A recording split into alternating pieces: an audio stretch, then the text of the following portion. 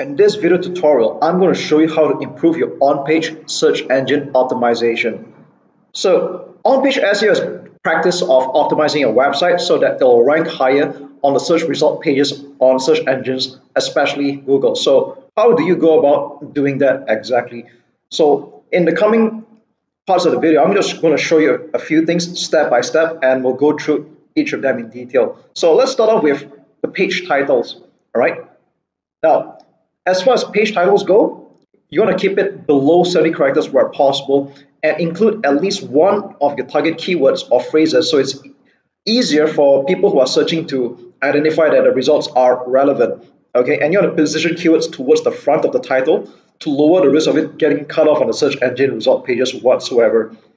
Okay, then the next part is the meta description. So what's a meta description is basically a short paragraph of the text placed within the codes of your web page. Doesn't matter whether it's HTML or a WordPress site, and that explains what the page is about in a nutshell. So if anyone searches for your web page through Google, this is basically the snippet. So at times, Google is going to show the users the contents of the meta description tag and the search snippet. So although meta description does not impact Google rankings, Google does use a click-through rate or CTR to determine whether your page is relevant or whether it's a good result. As a general rule of thumb, you want to limit the number of characters for meta description to 320 characters or below. Now, how do you go about exactly writing a meta description? Here are some school of thoughts. You should word it in a way that it's actionable or write it in a active sentence. And ideally, you want to include a call to action of some kind. And at the same time, you want to balance it out with matching the content and what it's all about. And this is very, very important because Google is able to detect meta descriptions that try to trick the visitor or try to do some clickbaity kind of content. And you don't want to be doing this kind of dodgy stuff, or else you're going to risk getting penalized because Google is in the business of serving quality content to their visitors on the search engines. All right, next one is that it should contain a focused keyword. If the search keyword matches the text in a meta description, that's going to be a big advantage here. Google will be more likely to use that meta description and highlight it in the search results. The meta description should also be unique. So you don't want to be having a duplicate or copying it or cloning from somewhere else and things like that. So a duplicate meta description will make all the pages seem as if they're all the same thing. So you don't want to be doing that kind of thing.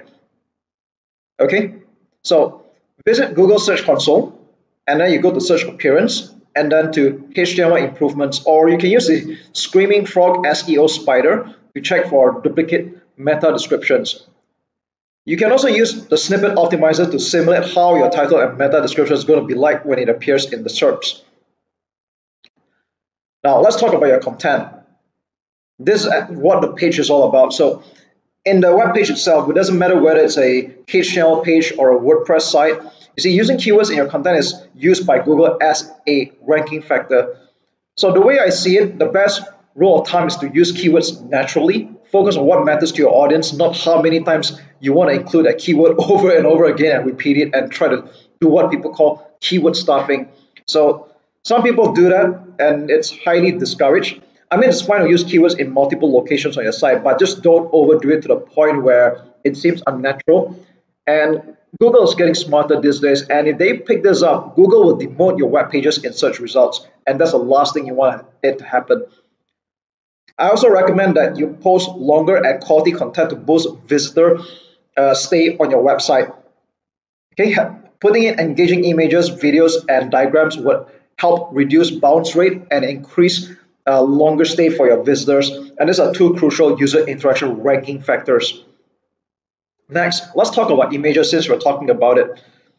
It is advisable to use original images and reference source if you're using an existing one. Okay, optimize the size of the images. The smaller the size of the image in terms of file size, the better it is, because one of the other factors is that you want to have the site load as reasonably fast as possible. And as an added part, you want to make sure that your target keyword is part of your image alternate text or alt text in short. So use descriptive file names. It is not advisable to use random names like image1145.jpg or any names like that. You want to give them a descriptive file names like, for example, man eat hotdog.jpg. I just thought that up. Okay, and you want to make sure you want to use SEO friendly addresses. Make your website URLs short and sweet. And if you're using WordPress, you won't want to take advantage of the permalinks. Okay, and it is also advisable to add your target keyword within the URL. Use internal links. Now, internal links is a hyperlink on a web page to another page within the same website or domain. So this is why websites like Wikipedia or WikiHow, that's why they always rank at the top for most Google searches, because what they did is that they built a intricate network of links among their own web pages. So what you want to do is that you want to link to the tree in every post. Alternatively, you can link to the 5 older posts when you publish a new content.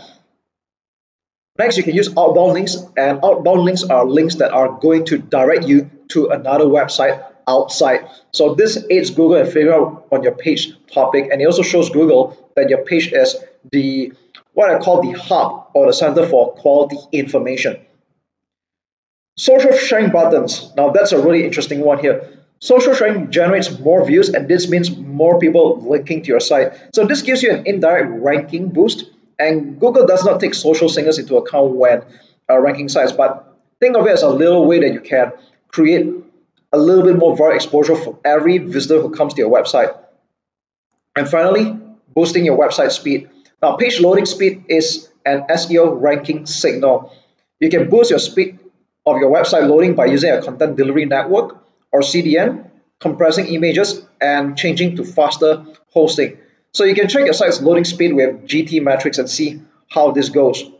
For more free educational content, visit learnforfree.biz. Content produced and distributed by AllSuperInfo.